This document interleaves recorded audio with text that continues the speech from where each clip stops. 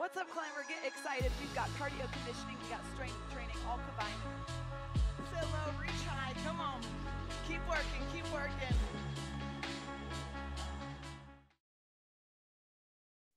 Be brave. Even if you're not, pretend to be. No one can tell the difference. Act on the outside the way you want to feel on the inside. And change before you have to. These are all words from not our guest today, but these are quotations that he used as he was framing his story. And his story is a really interesting one because it's a story about people and the stories we tell ourselves, and him helping us to figure out the difference between a good and a bad one and how it can help us to propel to success and prosperity. I'm Chuck Garcia. I'm the host of A Climb to the Top. Welcome to the show. And our show today is sponsored by Climber, CLMBR. Climber is the most efficient full-body cardio and strength fitness machine available with instructor-led on-demand climbing and fitness classes. Key investors include Novak Djokovic, Jay-Z, and Ryan Seacrest. To learn more about Climber, go to clmbr.com. Use code CHUCK250 at the checkout to save $250 for your full paid offer. Climber also offers a convenient interest-free financing option. So clmbr.com, input code CHUCK250. This cannot be combined with other offers and valid on paid in full pricing. Our guest today is Bob Litwin. And to describe Bob, it's pretty simple. He is a leading performance coach to many Wall Street organizations, but he is also a world champion tennis player. And to have him on the show is an honor and a privilege because his words of wisdom are for the ages. Bob Litwin, welcome to A Climb to the Top.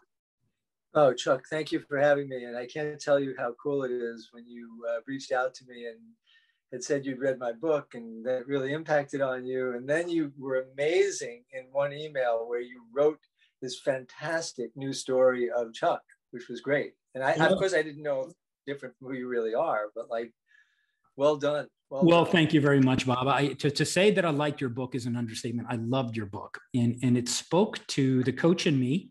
It spoke to, I'm a mountaineer, so it spoke to the athlete in me. But more than anything else, it's the book I wish I had read when I was coming out of college, because I went to Wall Street. It's all I ever wanted to do. And why didn't I have this book then? So Bob, tell us, forget about the book for just a second. I want to put that aside. Tell us about Bob Litwin. Tell us who you are. Well, I grew up on Long Island and I played high school sports. I was a basketball player. That was my sport. I also, in an off season, I played tennis just because I needed a sport. It wasn't really my passion. But as a good athlete, I did pretty well, especially coming from a community where we had tennis players, where in the 1960s, not that many schools even had tennis teams. And if we played a match, we often brought an extra racket for our opponent. So, but my emphasis was really on basketball. But even at that time, I was like always getting these stories about me that I was like an underachiever, that I was uncoachable, that I didn't have good discipline. I mean, these were things that I was told by my coach or my parents. I mean, not poorly intended. Of course, the intention was to help me become those things. But I started to kind of lock down on those stories. I mean, they sort of were planted and I just kind of lived with them.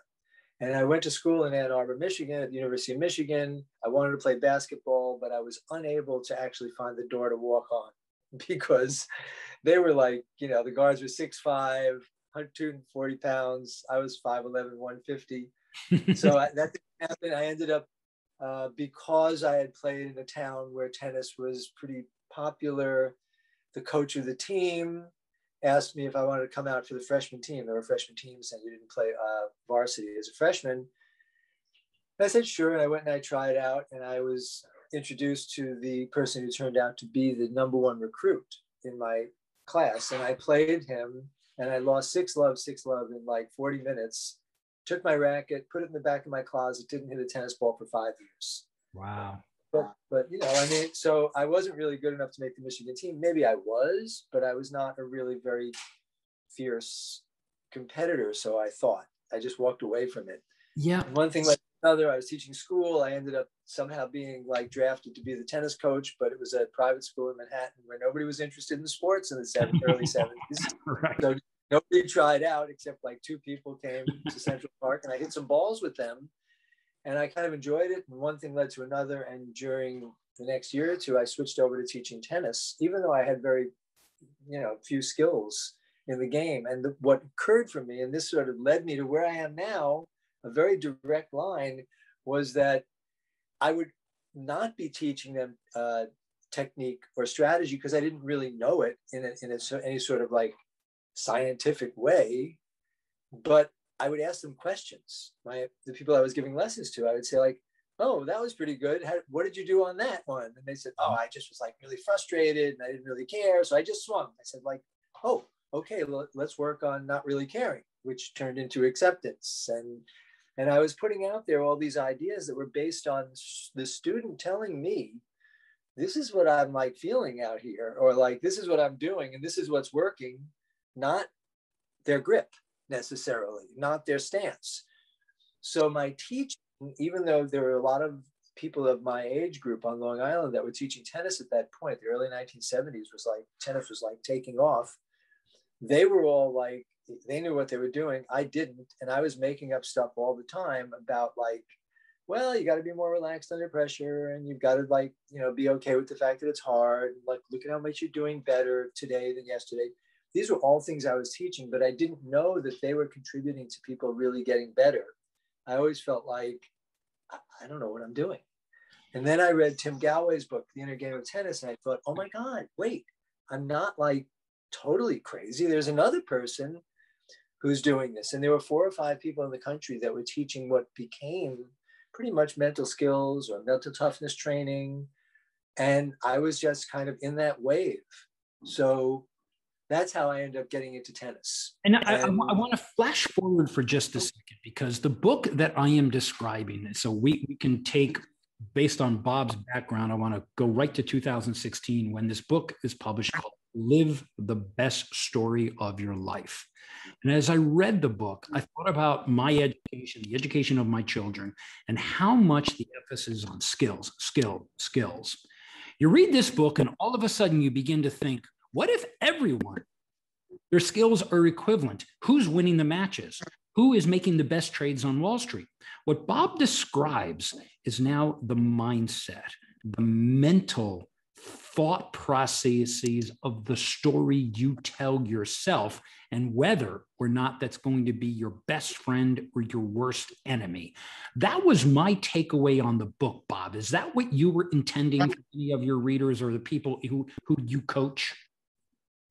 Well, I wrote the book, Chuck, because I was only working with a very finite number of people. I had a couple of firms I was working for, and then I had some private clients, but the numbers were not really dramatic in terms of the potential of me making a difference in people's lives. So, I mean, there were things that were happening in my life that triggered me writing the book as well. But the book was really being written so that people could coach themselves. That was what I was trying to do. Right. And mostly what I was encouraging people to do was to take a good sweep of their mind, take a good look inside, and to really identify what most people know is like, the stuff that interferes. Like for me, if only I were X, or gee, if I were more patient, or if I had better focus, or if I had better energy, or it's like, gee, if when I was younger, I was coached, or it's like people have their stuff that is what they're telling themselves and telling other people about why they haven't climbed to the top, their top, whatever their top is, right. Whether it's to win a tennis match or to make $1 or to get a good job or to have a good relationship. They had their own explanations, but they were kind of left with them. It was kind of like, you and I in our business, we know like, hey, being aware is really good, but it's only the very, very, very first step. Right. Then you have to do something to change from what you're aware of to what you want to be. And did you find that as you were coaching people, even early on in your career, the mind was ultimately self-defeating? That was the issue was not just the skills, but how these stories were inhibiting progress? Yes. Well, they were kind of interrupters. Even with people who were super, super successful, Right. they had stuff that was just interfering in them being an even better version of themselves, which might equal better outcomes, Right. but would mostly equal better person. And better person would likely go to better outcomes. So I always felt like these ideas, the things that people were saying, I mean, I didn't come up with the word stories, believe me, but like, I like the word stories better than goals. I like the word stories better than intention. I like the word, just because it was flexible and soft and it could be like changed. And most of these stories that people had were, I would call them interrupters. They were interrupting, or they were like ankle weights that slowed them down. And that if they were able to like be transparent with themselves and say, gee, if only I were this way, they could then take that, if I were only this way, to write that story in a very simple sentence, which is, I am X. I am confident versus, I don't know, I just lose confidence. Okay, well, I just lose confidence. And okay, that's your story. It's not that it's not true.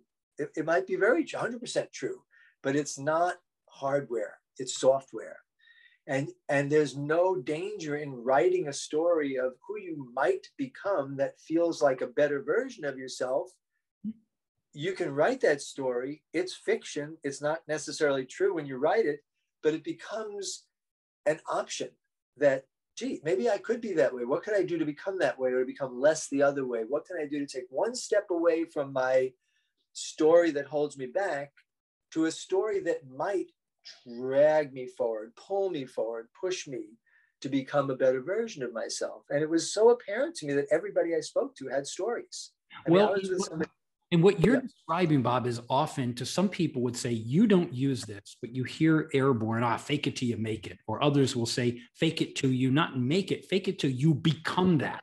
But what you described is changing the mindset to make yourself believe, to be intentional about the change, to believe and to act in a way that you want to be. What do you find, though, when you give that advice to many people? Do they follow that or do they fight it? Well, when we change their story from something like I'm impatient to I'm infinitely patient, they go like, right, but I'm not. Right, yeah, come on. I'm lying to myself now. I know you know, but could you possibly take steps in that direction? Right. And a person who says I'm impatient, they're like, well, I don't know, that's why I'm hiring you. And I'm saying like, well, if you're hiring me, I'm asking you the question, like, if you were somebody who was infinitely patient, what might you do when you're feeling impatient? Well, I don't know. Maybe I could count to 10. So like, all right. So you do have something you might do. You could count to 10 in that moment, and maybe you will be slightly more impatient. You're on your way. So there are people that are resistant, but generally people don't come to me if they're resistant to doing the work. Right. And if they're resistant, and I find that out in the first week, I basically say to them, let's shake hands and walk away, because I can't force you to do this. I can just tell you that people who do write their old story and write their new story, the hit ratio is very high on people moving in the direction of their new story. And once they start moving that way, Chuck, it's like all of a sudden it starts to flow. It becomes a much more effortless experience to take on any story, anything that you trip over in the day, any friction in your life. You can actually write a new story about it. And the fact that you're putting out the possibility allows you to start moving there. People forget, but that's why what I do as a coach, when I'm coaching people, I'm all in with them. I'm like texting them every day. Like I'll work with people for 1 to 3 months. Every day they're hearing from me. I don't leave it up to them. I don't expect that they're going to do it on their own. I encourage it. But over a 3-month period, I also start to pull away so that they become self-reliant in doing the work. Well, I felt the work itself is really easy. It's very simple, really. Well, I felt as I was reading the book, this was a really interesting take on personal development, because often what we do as coaches, we're teaching people to do something, not to take something away. And what I felt as I was reading the book, it's as if when you use the metaphor of the ankle weights, you have this enormous weight of expectations on you. And as I was reading the book and going through the exercise of how to tell my own story, I was feeling lighter through each chapter, like something was taken away that made me more nimble and more agile, because I was gaining the confidence to be able to believe this story that I can tell myself. Did that take a long time to conclude that approach, or was that just always the way you found that's how to do it? I think I stumbled into it in that what I found out about my own life, specifically tennis, but also in my career and wanting to move into a different career, was that it was much easier for me to get rid of things that were interfering than to add things. Right. So if I got rid of frustration, I was freer. If I got rid of negativity, I was freer. It wasn't so much, oh, I'm negative, replace it with positive. It wasn't even the need to replace it with positive. It was just let me get rid of the stuff that's like slowing me down. Right. And into that vacuum, it was like there was a vacuum that was created as I was getting rid of things one by one. I would do something. I was like, boy, what's it? I'm so insecure, or I have low self-esteem, and I would work that, and I would sort of peel it away like a layer. And what was left in the vacuum was more presence. Right. And I had always known some idea of if you're in the present, you do better. We've learned that, and we've heard about it. Eastern philosophy is be present. But I always thought that being in the present required doing a lot of work to get into it, rather than, hey, if you get rid of past thinking and future thinking, what are you left with? You're left with right now. Bob, so, let's put that in for us tennis watchers. And I know that you have been on the Davis Cup. You were a Davis Cup champion. I suspect you have won many matches, lost many matches, but in particular, when you're going into tiebreakers, for those of us that have watched Roger, Nadal, and Djokovic emerge, the great three of tennis, we watch them in the tiebreakers. We wonder what's going through their heads, because they're equally skilled. There's 110 points. Each of them have won the same number of points in a match, but one of them is walking away the winner. Describe when you are at that point, or when you see others, what is happening in the mind that gives you the clarity to strip away the past and be in the moment? Well, I'd like to say I can do it all the time. I mean, usually in a tournament, match by match, you're getting closer and closer to a really good place, I find.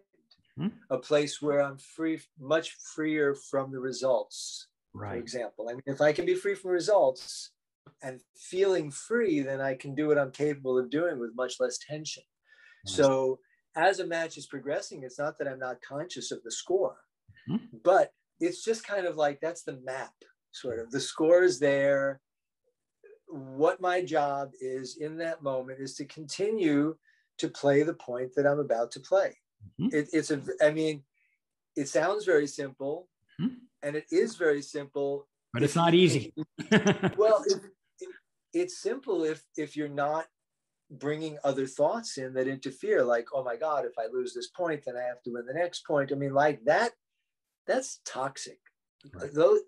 Almost all thoughts are toxic when you're trying to fly and be free, because I'm not going to win that tiebreaker if I'm playing tight, unless my opponent is tighter, right? Unless they're making errors more than I'm making errors. But to actually win on the basis of what I'm doing requires that I'm free. And how do I get free? I get free by having done all this work of getting rid of those things that kept me from being free. Oh boy, last time I played a match like this, I lost. It's that. I'm always saying, when thoughts come in, they do come in. Yeah. I've learned how to let go of thoughts in one or two ways or three ways, but sometimes I'm just going to say to my thoughts, you're just an unruly neighbor walking in on me while I'm busy. I don't have time for you right now.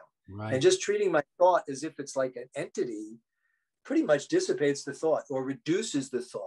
Right. Or if I say to myself, oh, I've got a fake garbage pail over here that says useless thoughts on it, and I'm getting ready to serve the second point of the tiebreaker down love one, and I'm like, boy, I got to win this point. And then my mind goes you know what? I'm going to put that thought in the garbage pail, and I'll pick it up on the way off the court. Yeah, well, one of the takeaways in the book was the constant reminder: stay focused on the mission, not on the win. Mission, win. It was very much that tactical mindset of don't worry about the outcome, just take care of the point and the outcome will take care of itself. And I thought that was really good because part of what you described in one chapter, which I really enjoyed, was called blind faith. And this faith is a tough one. Can you describe? I love that. I loved all the chapters, but this one was really spoke to me because just explain your take on this concept of faith and how important it becomes to our mindsets. Blind faith for me is all about, like, believing my own story, that if I've come up with a good story, I'm not going to try and like blow it out that it's not true, or it's like, I don't know if I can make it happen, as much as like, I've found something that makes me feel really good if I can actually be that way. Right. And I trust that if I move in that direction, things will take care of themselves. But to many people, I don't know if that's answering your question. Well, I want to get to more personalize it to many people that I'm sure you work with, the types I do, but even people not that we necessarily work with, stuck in their head are expectations. A parent, a teacher, someone who has gotten into their head that may have caused that negative thought and they have trouble shaking it. There's just always there. Or the fear, and you talk about fear a lot, the fear of, oh my God, what if I don't win this match? What are people going to say? I'm going to lose her.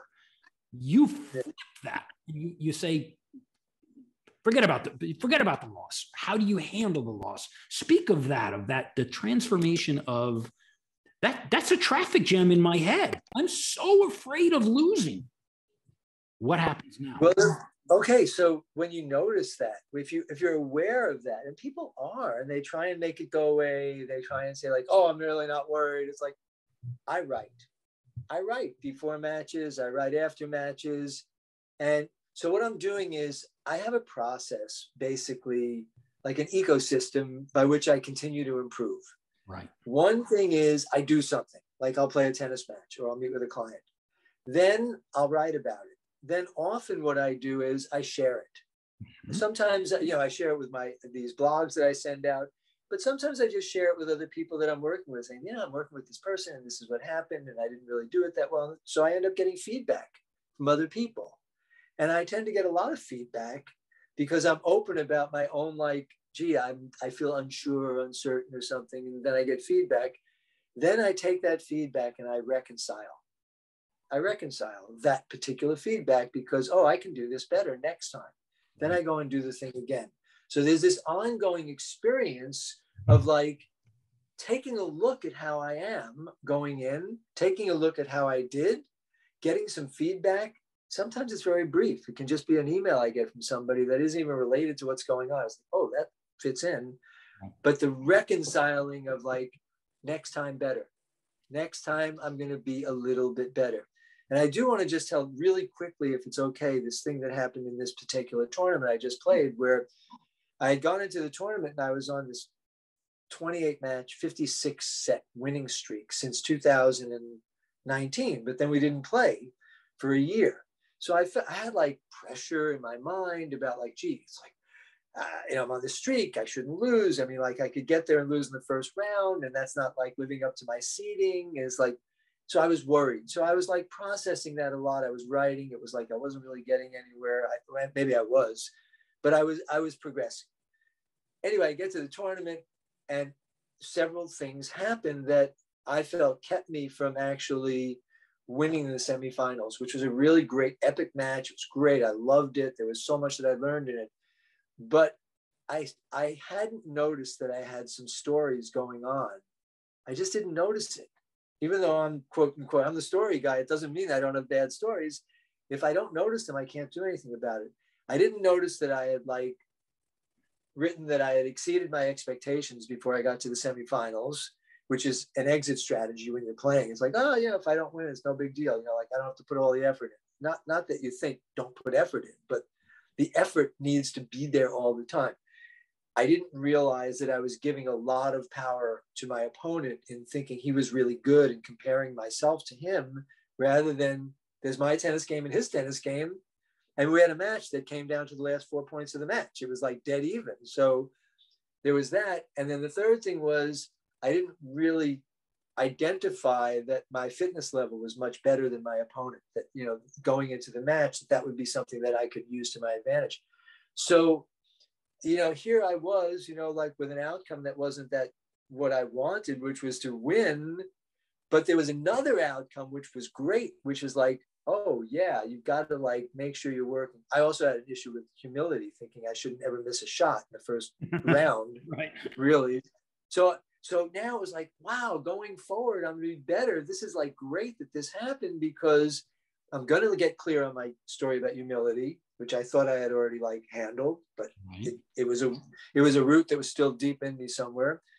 I'm gonna do better on making sure that I don't ever allow myself to think I've exceeded my expectations, that I play until the very end, which I do, but I didn't. Right. And that I wasn't going to like compare myself to my opponent. I was going to play my game. They were going to play their game, and the winner would be whoever, and the loser, the second. So it was like, this was a great experience for me of growing, even though a lot of people that I work with, they feel if they lose, it's a loss. And to me, anytime we get it wrong, anytime we miss something, it's a learning experience. And we would been told that, Chuck, since we were kids. It's like, oh yeah. It's like, you learn from your losses, but you know what? Yeah. I don't think our parents and our teachers really like encourage that. Right. They say it, but they don't invest enough time in just really explaining what we mean. It's like, you know, it's a gift when you lose. It's a gift when you lose for you to learn more. Bob, I raised 4 children, and 2 of them played Little League baseball, and I was both astounded and disturbed at the level of pressure that parents put on an 8-year-old kid who gives up a home run. The shame, the pressure they feel to get back onto that mound. They just want to crawl into a hole and go away. So what do we do about societal and parental expectations, even at a young age, that make us feel less than if we're not winning and we didn't get drafted by the New York Yankees, or we didn't make it to the pro tennis circuit? What do you say to those parents? Let's go there. In your book is intended for just about anybody that wants to change themselves. But what do you say to the people where the rest of the world is telling them who they are and they're not telling it to themselves?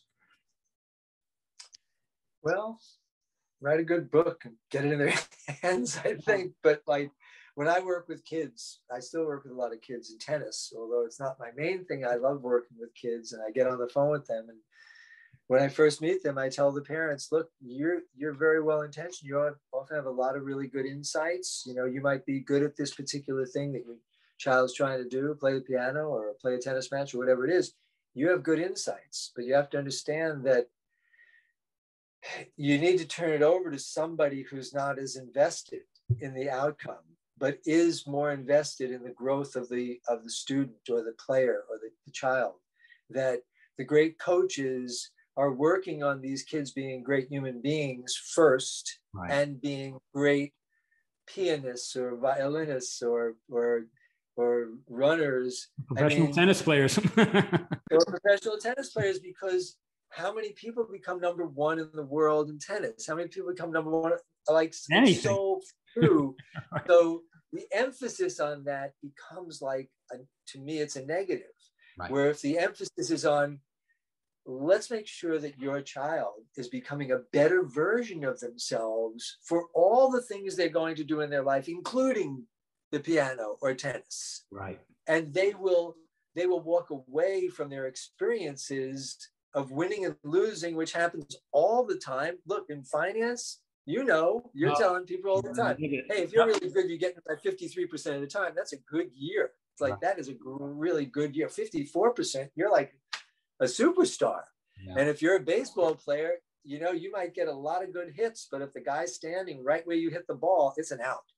Yeah, So well, like, I want to conclude and I want to give our listeners, I'm going to raise the book for those watching this on YouTube. And I loved this book. It's called Live the Best Story of Your Life. And Bob Litwin is our guest. He is the author of this book.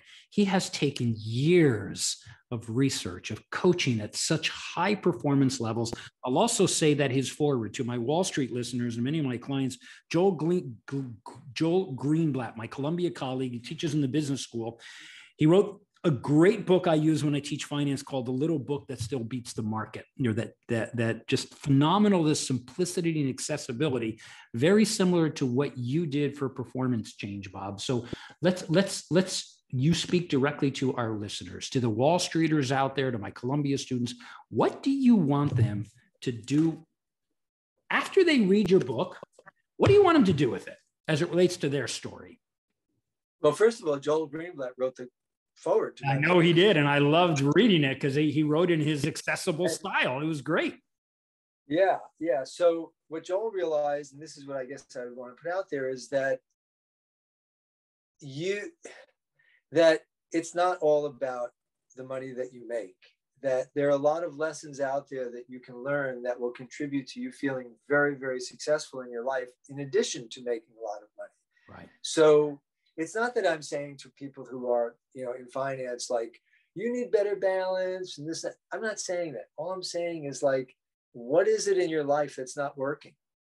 Whether it be at work, whether it be at home, whether it be with yourself, whether it's in your community, what is it that's not working?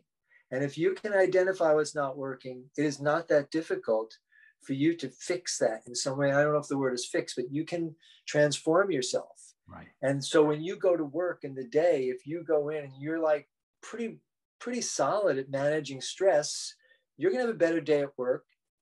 You still might make a great play and the market might go against you, but you come home and you feel differently at the end of the day. And then that contributes to like this domino effect of like things are better at home. Right. And that you're not feeling like I don't have time to work out or I've got to eat and run, or it's like all the things that seem to make life more difficult are available to shift. Indeed. So my emphasis with people is like, who are you? Are you okay with who you are? If you are, great. You don't need to do any work with me. But if you right. think there's something, I recommend reading the book. Yeah, but look, I know that some people might read my book and think it's like a lot of hooey, but like I also know that maybe 4 years later it might be it fall off their bookshelf and hit them on the head, and they go like, oh, now at this point in my life, I realize, maybe I'll write my story. So I'm always saying the same thing: write your old stories. You don't have to write a long narrative. It can be like bullet points. You can draw a picture if you want. As soon as you write your old stories, take a look at it and say, like, is this okay? No? Okay, good. Flip the stories. Even if they're totally a fabrication, write a new story of yes, of possibility, of who you could be. And once you've done that, the fun work really starts, which is keep your eyes open all day long for these opportunities to push back against an old story that was planted unintentionally in your brain, started to grow. It's who you think you are, but it's not. You're not stuck with who you were. You and can be who you want to be. You reinforce the concept that often our lives are defined by the opportunities that we both take advantage of and that we miss. It was interesting how you wrote about both these opportunities. Are you in the mindset to be able to confront that opportunity and to leverage it? Or is your mindset telling you, no, to skip it when, if your story is right? Well, Chuck, I wrote in the book, it starts off with the fact that I had lost my wife 10 years, like 11 years ago now. And that I had a really bad story about like, I'm going to get old, alone, and I'm not going to be able to handle the surgery I need to do it. I had a bad story going on. But I also knew, and especially when she was sick, I knew this is an opportunity for me to outperform myself. Right. I can either like fall on my face right now with this like disappointing thing that's going on in our lives. She was the one who was sick. Yeah. And I was like sick with her in that way. And I knew this is like an opportunity. And I felt like all the training I had done for tennis and everything, what I realized was, all that training I was doing, it was for this match. Right. To be a winner in this match. And I felt that my growth during her illness and her passing away was the greatest growth that I had ever had. And I wrote in the book specifically that it was one of the great things that happens in my life. I don't mean great good, but great in that I was able to like have this really, really difficult, awful thing that happened. And I was able to like be there and be present and be strong and stay fit and stay healthy mentally and be a model. And I was glad for having to do that.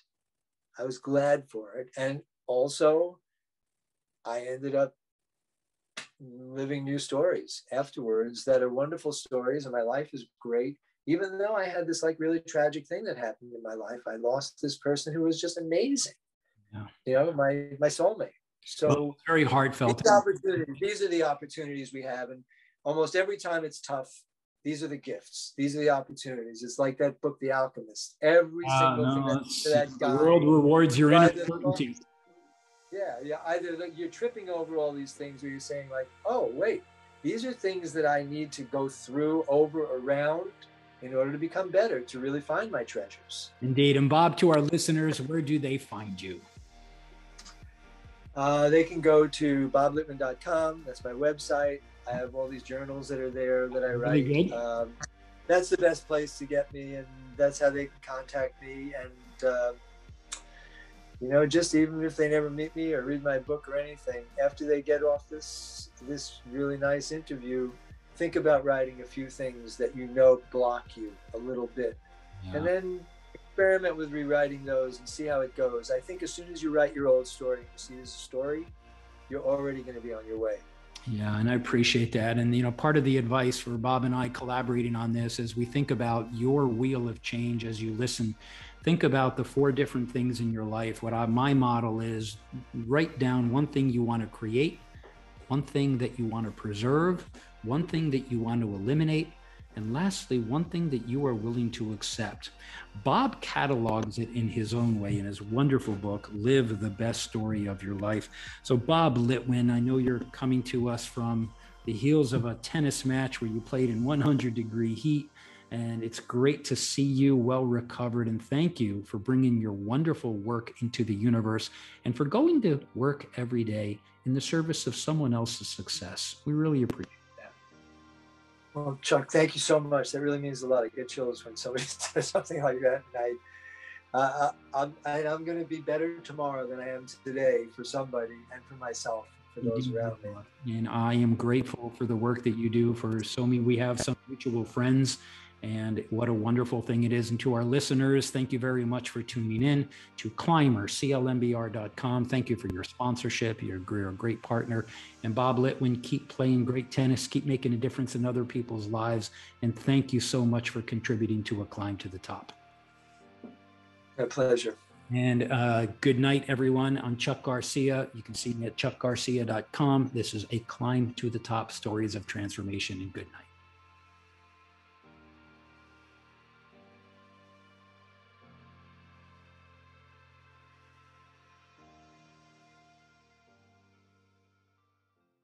Get excited. We've got cardio conditioning, we got strength training, all combined.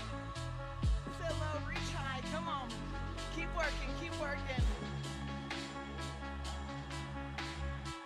Rotating those hands all the way up. Nice control movement.